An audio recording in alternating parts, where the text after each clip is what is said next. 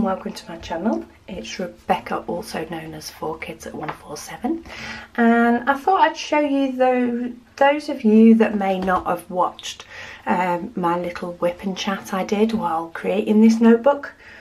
I thought I'd give you a little review. So if you prefer the shorter videos, this is my shorter review.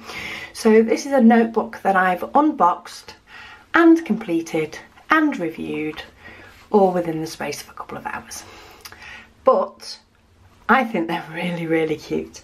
So I'm guessing this is like it's like leather but not. I can't remember what that fake sort of, is it PVC type? Oh, maybe it is. Maybe it is leather. Anyway, little notebook.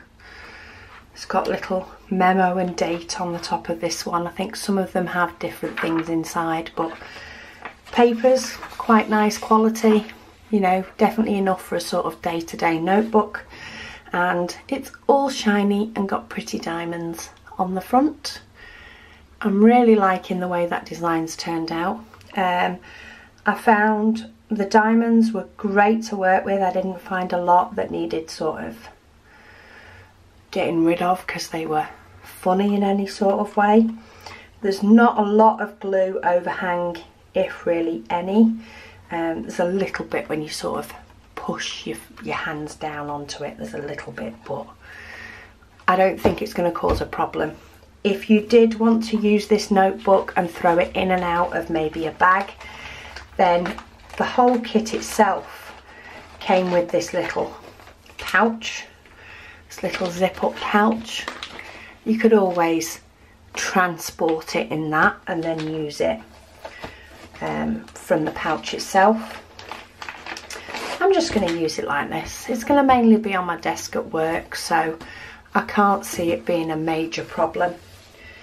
And if it is, I guess I'll come back and my review will change. But I think that's turned out really nice. I've got loads of the little rhinestones left.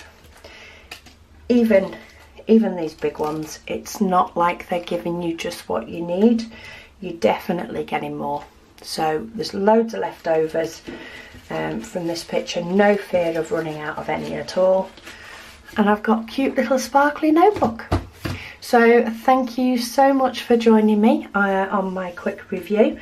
And yeah, I hope you found this useful. If you were umming and ahhing over one of these notebooks, I'd say go for it. It's a fun little project to do. It's cute.